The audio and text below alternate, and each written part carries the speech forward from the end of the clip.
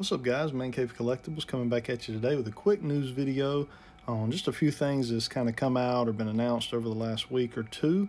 The first thing up that I want to talk about is a reveal that came out today.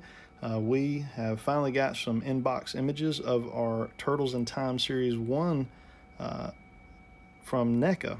So you can see here we've got Donatello, Leonardo, Foot Soldier, Slash. These do come with the classic TMNT logo up at the top of the box, if you notice that, which is the first time NECA's done that. I did see they're going to continue using that logo going forward, even on their cartoon style. So that's pretty cool. These are going to be available on specialty shelves pretty soon.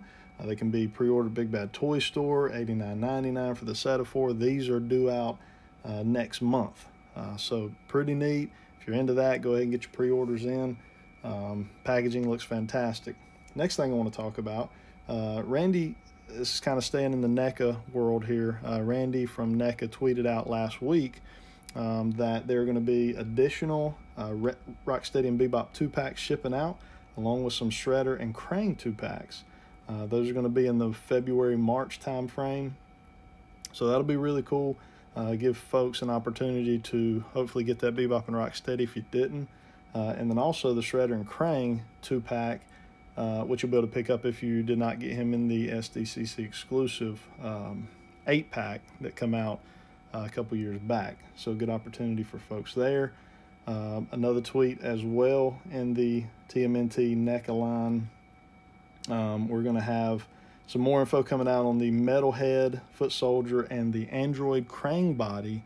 These are going to be like an Ultimates line, so I'm assuming they'll come in individual boxes.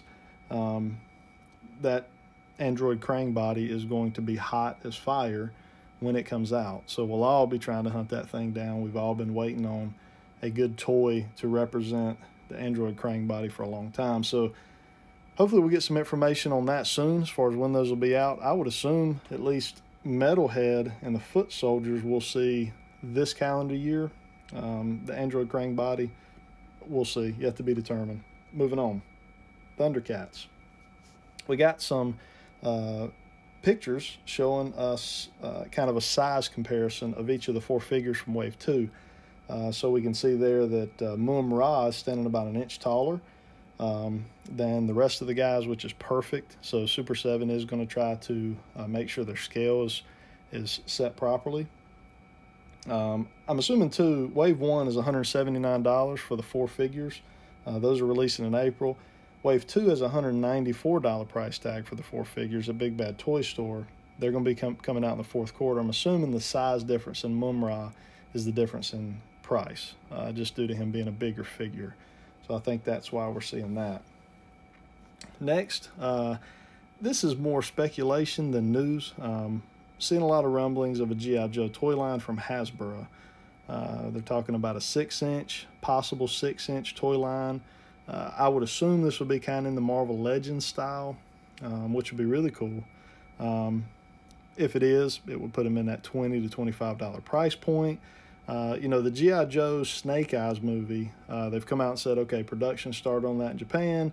We're looking at releasing toward the end of this year, sometime in the 4th quarter, releasing the movie. I think they've got it set like for an October release. So that's got a lot of the hype built. Typically with a movie, we get figures. So I'm sure that's where a lot of this speculation is coming from. The speculation is that our Wave 1 set would be Snake Eyes, Duke, Destro, Scarlet, and Roadblock. So that would be really cool to be able to pick those up in a 6-inch kind of Hasbro Marvel Legends style collection. That would be nice. Again, there's been no confirmation from Hasbro on this. We're hoping maybe Toy Fair next month we'll get more information. So we'll see there. Mezco 112 gave us some information today on their Batman 1989 figure. So this is something that was shown a while back, a long while back actually, teased, and then kind of went away for a while. And now they're saying that pre-orders will open up tomorrow on the Mezco website for the Batman 1989 112 collective figure. So the actual reveal of this guy came at Toy Fair in 2019. and I'll throw up a picture here. This picture's courtesy of Toy Ark, because it was kind of tough to find some pictures of him out there online. So he looks great. I'm a little worried about the cape. The cape looks a little weird to me for some reason. I don't know. It could just be the picture, or maybe even that was more of a prototype type of cape, so that could change. We're looking at about $110 with a early fourth quarter release for him. So if you're interested in him, get your pre-orders in tomorrow.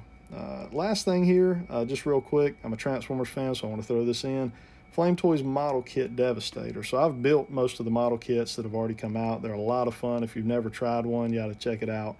They're fun to put together. This is a 7-inch non-transforming, non-combining combiner. So Flame Toys released this official image of the kit fully assembled. I think it looks good. It definitely has kind of an anime IDW style to it, but it has a good look. I like it. I think it'll be fun to put together. I'm looking forward to picking it up. Those are available for pre-order at Big Bad Toy Store, $89.99 with the release. It says this month, so I would assume it'd be this month at the latest, probably in February. So just a quick overview of some things that I found interesting over the last week and a half in toy news. If you guys enjoyed this video, click like and subscribe. We'll see you next time.